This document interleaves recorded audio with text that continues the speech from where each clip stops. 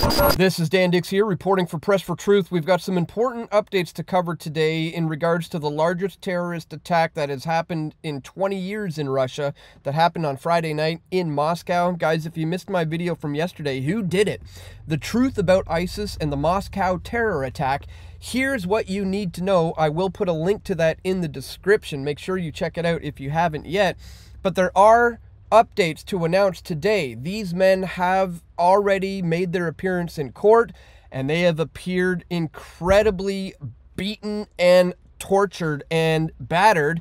As we see here, this is the guy who had his ear chopped off and fed to him by one of the FSB. This guy's face is completely swollen to the size of a softball. This guy's still has a plastic bag wrapped around his neck, and he's, you know, bloodied and black-eyed and looking pretty darn disheveled. This guy is completely unconscious for his court appearance. This is the man who was chased out of the trees, had his ear cut off and force-fed to him, and that footage was put out on purpose. There's also images like this coming out of one of the terrorist suspects with his pants pulled down, and as you can see, there is electrical wires attached to his groin, and the wires are attached to an 80-volt battery. So this is pretty intense, what's happening now, and the conveyor belt of torture is going to continue in these prisons that awaits the Moscow concert hall terrorists. And I will warn you, this is graphic, ladies and gentlemen. Inmates are stripped, beaten, and forced to rape one another by brutal guards, with their bodies returned to their relatives with no internal organs. This has now caused the Islamic State to issue this response in this poster, claiming that they are going to unleash a bloodbath in response to this. They say ISIS... we see that ISIS is telling Putin to expect a massacre as Russian soldiers torture terror suspects. ISIS threatens to massacre Putin and Russians and says that the Moscow attack terrorist torture has increased their bloodlust, guys. Meanwhile, you've got Russian media executives going on the air saying it was not ISIS, but it was the West themselves who committed this terror attack. They say the individuals behind this operation were purposefully selected to be passed off as members of ISIS, and Putin has allegedly said ISIS generally only attacks enemies of the United States. This is a strange coincidence.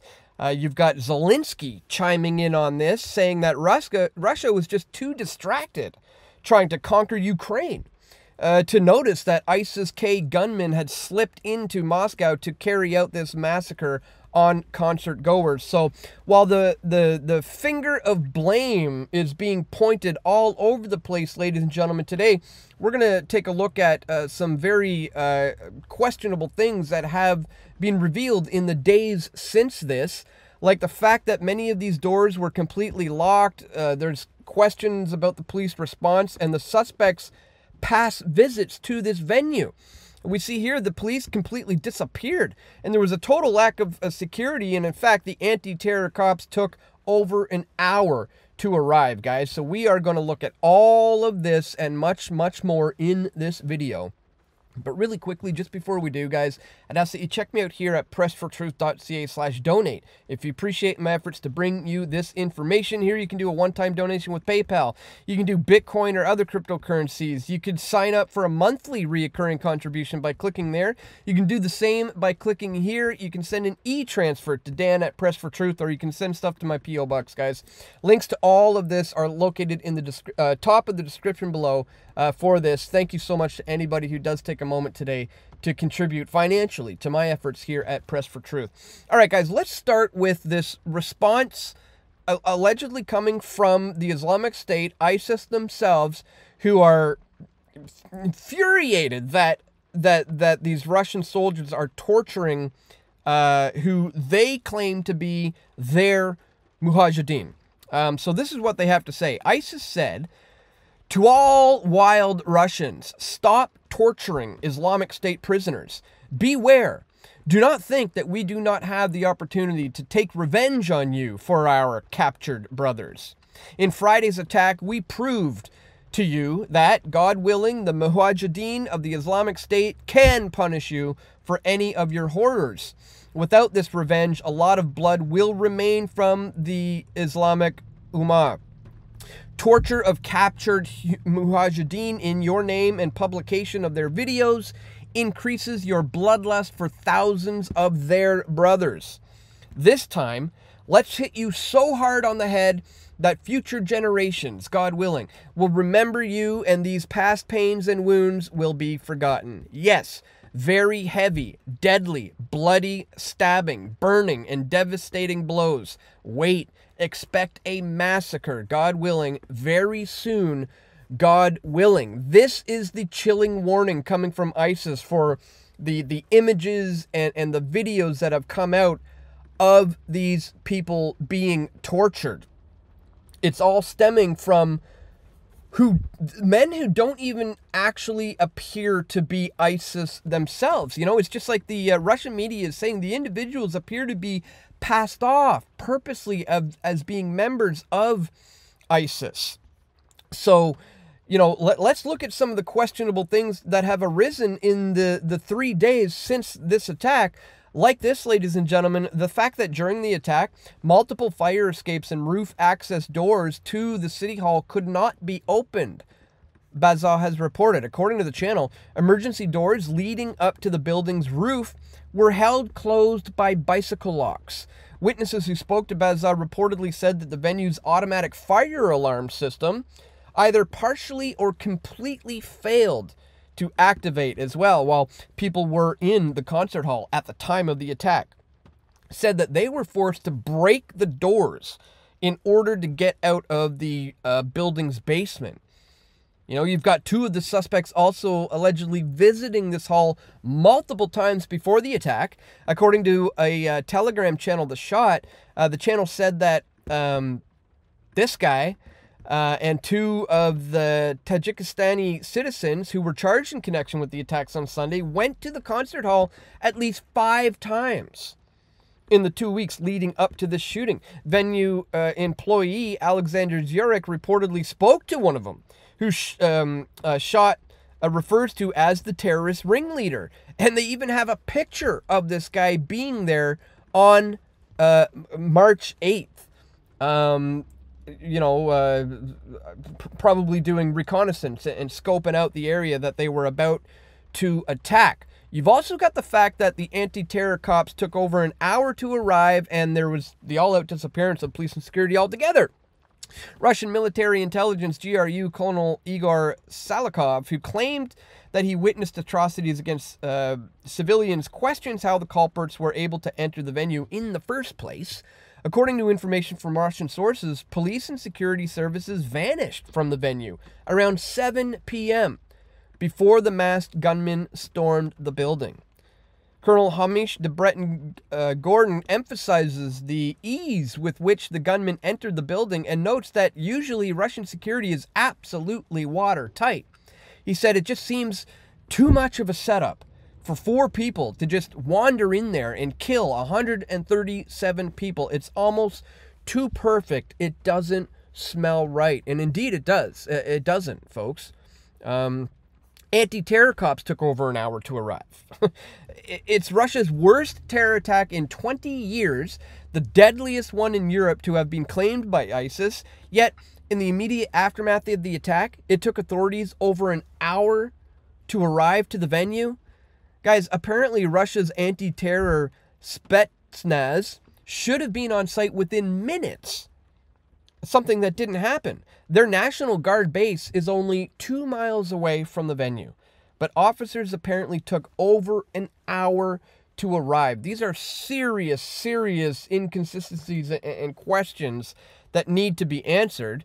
Firefighters and emergency workers rushed to the scene, and they were tasked with going through these ruins to find the victims. Self-proclaimed Russian diplomat in exile Boris Bondarov posted on X that Moscow shootings make me think of 2 things here. Absolute absence of safety for ordinary people despite the ever-growing enforcement apparatus. And second, it smells like a false flag operation. And as more and more evidence continues to come out more of these guys, again, do look like a bunch of pawns who were used to be passed off as apparent true Mujahideen, Islamic terrorists, when that doesn't seem to be the case. But the bottom line, now you have this CIA asset, this Western intelligence asset that is the ISIS boogeyman, revealing themselves after almost a decade of non-existence, not doing anything. Now all of a sudden rearing their face as something that Russia has to be in fear of. Guys, it's just like I suggested in my video yesterday. Again, if you haven't seen it, I strongly encourage you to check it out. But I showed why the finger of blame should be pointed at NATO and their allies, who are using ISIS as the scapegoats for a potential war with Russia. And that's what this is all stemming down to. They are, once again, going through questionable things like, the Putin regime has been known to do before, and now using the age-old, the decades-old boogeyman of ISIS to claim that there is a new threat. And indeed, things may, in fact, happen. They are opening up the borders. They're opening up the floodgates. They want order out of chaos. That's what this is all truly about, ladies and gentlemen. And let's not be mistaken. ISIS is a creation of the West. They are, funded, armed, and trained by the likes of the CIA and even the Mossad to carry out these particular atrocities, so that the world can point at them and say, we need to go in here, we need to stop this. And that's what's going on. We're dealing with a larger scale war of NATO encroaching upon Russia, and ISIS is being used as the scapegoat to allow this to happen, ladies and gentlemen. So I just wanted to bring all of this highly questionable stuff that's coming out here. Apparently Putin's saying, hey, why do you think that ISIS only generally attacks enemies of the United States? Strange coincidence, isn't it, ladies and gentlemen? Once again, guys, if you didn't see my video from yesterday, who did it? The truth about ISIS and the Moscow terror attack, what you need to know, make sure you give that a watch. I'll put a link to that in the description below. Also, don't forget to check me out here at pressfortruth.ca/donate. If you appreciate my efforts to continuously update you with this information. That's all for today, guys. Just want to keep you up to date with what's going on in this crazy world in these crazy times. Once again, if you do appreciate my efforts to do that, please click that thumbs up button, share this video with your friends and family who you think need to see it the most, and stay tuned, my friends. We're going to have more video reports coming soon. This is Dan Dicks reporting for Press for Truth. We all want truth.